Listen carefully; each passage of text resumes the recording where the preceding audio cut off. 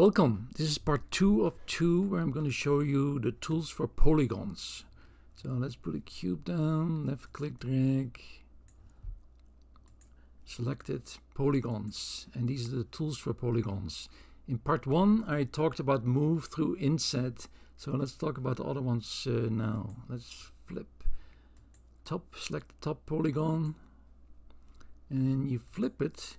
You can't see it anymore because we flip to normal, so the normal is pointing down now. Let's open it up and you can see what I mean. So you select this one and you delete it. There's your top one and you can see it from the bottom because the normal is upside down. So select it, flip it again. You can't see it like this, but you can see it like this again. Dematerialize. Let's first materialize it, and there's a materials tab here, and you can drag pictures here that have to be a certain size. So I have one right here, drag it in, select it, and while this is selected, apply it. And dematerialize is you can get rid of it again. Triangulate.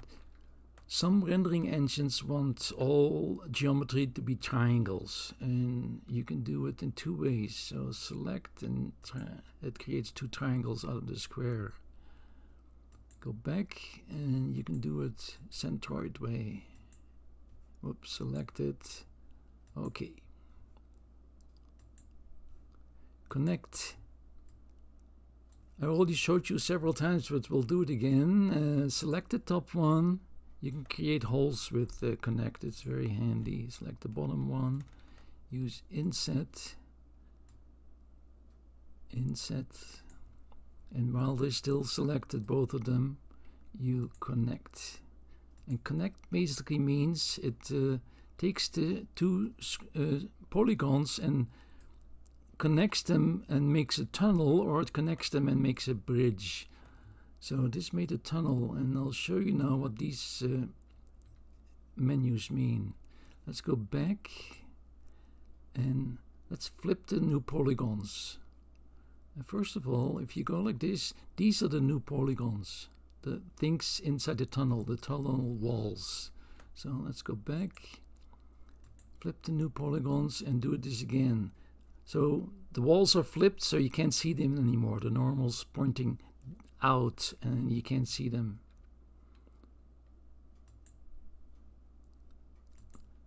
Keep original polygons. So this is the original polygon, same on the bottom, and when you connect now you can't see that you made a tunnel, but when you delete this top one again you can see the tunnel was created. Okay, let's go all the way back. Merge. Let's triangulate again. And when you select 2 polygons with control click, you merge them. Tries to create one of them. It works when the 2 polygons are adjacent in a flat plane. Extract. Let's go back to the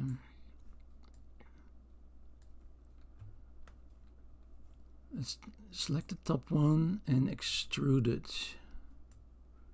Say you want to extract the top box there. So what you do is you polygon, shift alt, select all the polygons you want and extract them. And notice there's delete or not delete the original polygons. Let's try that without delete. So okay. It creates 2 objects, and when you go to objects, there you go. You have the top one and the original big box. Let's go back, select it, and do the same thing again. Shift Alt. We want it to be in polygons. Shift Alt and extract. And this time we delete the original polygons. And when you now go back to objects, there you go. We have 2 objects, and you have to fill in the bottom with the edge fill.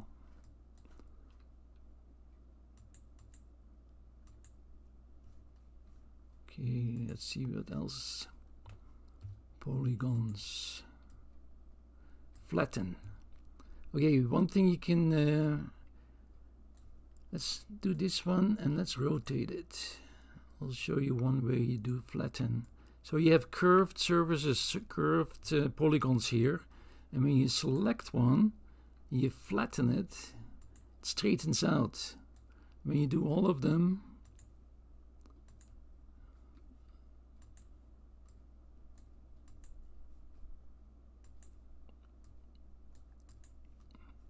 come on, click. You get back to the original cube again without the rotation. Another thing you can do with flatten is with, for instance, a sphere. So let's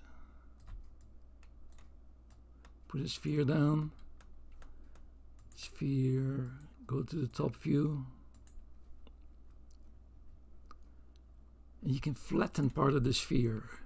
So you can go to Polygons, Shift, and select the polygons that you want. There's a little bit too many, so Control and click that one. You don't want it, you don't want that one, you don't want that one, you don't want that one. Click. And now you can flatten them. And it basically creates a foot for your sphere. You can put it down on a flat surface. It's good for vases or something like that. Okay, bevel. Let's go back to the cube and do some beveling.